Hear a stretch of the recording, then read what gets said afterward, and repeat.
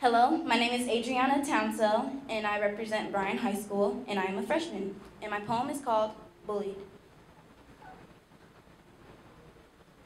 I am a moth, and the bullies are the flame, where I try to stay away, but they find me and try to kill me with their words of kindness. And then I fly, but I can never be free from their grasp and mockery. As my life is hanging from the cliff, I just dangle and wait for them to come. If I climb off the edge, they will crawl out of the cracks of the stone. Little demons, hues, red, black, and gray. When I go home, my parents ask, "How's school today?" I respond with, "It was okay." But then I go to my room and think of the day and turn on my music and then scream with the intention of me being here and now. But then it feels like I'm a mile away from everyone.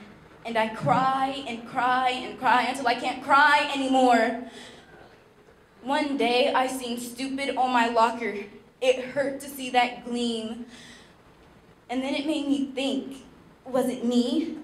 Was it because of the way I express myself with the clothing I wear and the feelings I show?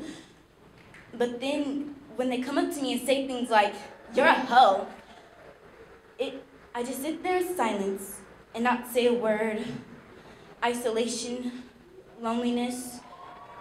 Sometimes it feels like I'm in a small, dark box in the corner with dark, airless, a tiny crack of light. I am Pandora, and that beam of light is my hope. Everyone says you will be talked about throughout your whole life.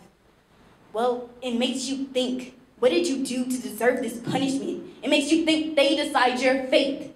Well, you can change that fate, and you can live life once more without crying in silence and in your heart.